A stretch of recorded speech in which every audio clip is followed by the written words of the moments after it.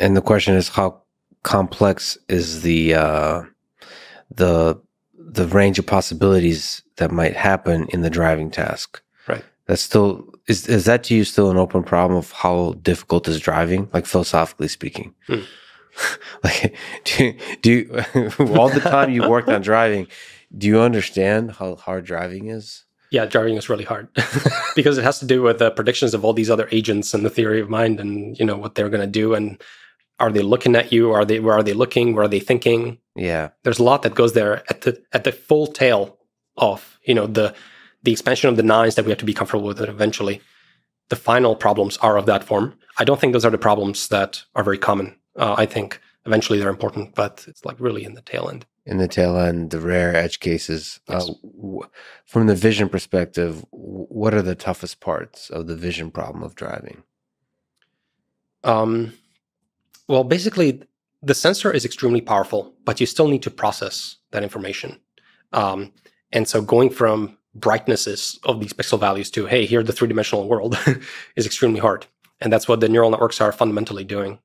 And so the difficulty really is in just doing an extremely good job of engineering the entire pipeline, the entire data engine, having the capacity to train these neural nets, having the ability to evaluate the system and iterate on it.